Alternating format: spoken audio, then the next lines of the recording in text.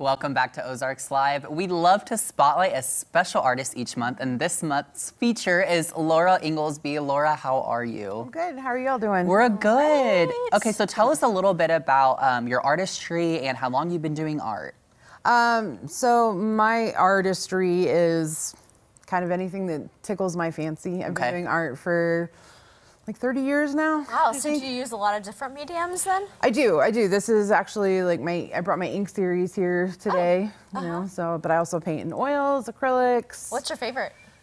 Or do you have one? I don't know that Just I whatever have you feel one. like that day. Yeah, it's real. I mean, I think that an artist's brain is really, just kind of. Yeah.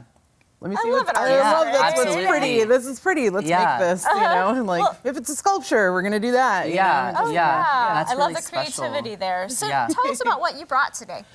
So these are actually the last four of an ink series that I did. These are all ink on canvas, all ocean wave, inspired. I'm a water baby. Yeah. No, when you say love- ink, I mean, are you talking about every color in here? Is it from ink? Correct. How do you do that? I'm picturing like a pen, No. So this is like ink in its pure form. The inks that I use are alcohol ink, and they're mixed with pure alcohol. And I create, I lay the background down first by, just kind of making a big mess and letting it dry. So do they? And then I come in with a brush and easily? start. They do vary. Do they blend with each other and stuff like that? Too? Yeah, they a little bit. Some of the creation that happens in the background, is done that way. And then the rest of it, if I don't like it, I come in with a brush and I paint it. And then the waves are all done with a brush. And then the detail work is all done like pen and ink style. Yeah, so. yeah, that's so special. Now, tell me this. So you mentioned that some of your inspiration comes from obviously water and the ocean. Does that tend to be a common inspiration for you, or what other areas of your life do you find interest from? Really, inspiration comes, I think, at anywhere. I did a painting one time. It was an abstract based on a dress that I saw. This lady was walking by, and I saw, and it was like this beautiful blue dress with like these orange floral bits on it, and I was like, I'm painting that. And it wasn't about that design. Right. It was those colors. And so like inspiration just kind of hits me whenever. So do you name them? So they're all named. All of these pieces were named based off of emotions. So when I was doing this series, I did 11 large pieces.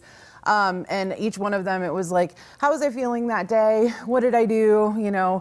Happy mistakes and accidents happen, and it's kind of therapy, isn't it? It is definitely. Get that out. Oh, I think that all artists, that's when they can find that creative piece, they're definitely putting heart, soul, emotion, all of it into their work. Yeah, so. I love that. So what are the names?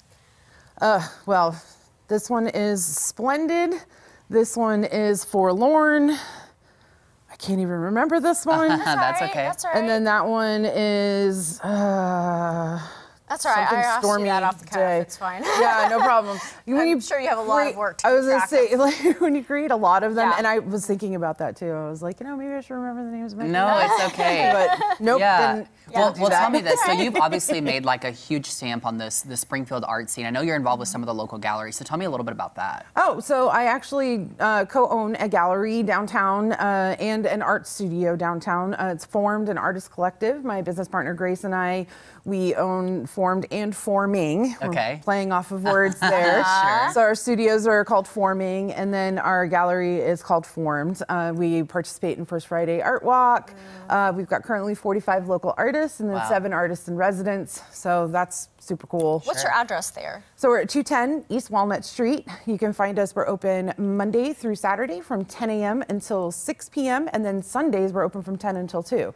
So a nice little brunch of dailies and then pop on over and shop for some art. And if people want more from your personal artwork, where can they go to do that? So they can find me on social media. It's at Waxing Moon Collective. You can find me at waxingmooncollective.com. You could also find me on formedgallery.com just because that's where I'm where at. it is, yeah. It's the easiest way to find me. I am always there. All right, Laura, thank you coming. I so love much for your being work. here. Thank you so much. I really appreciate it.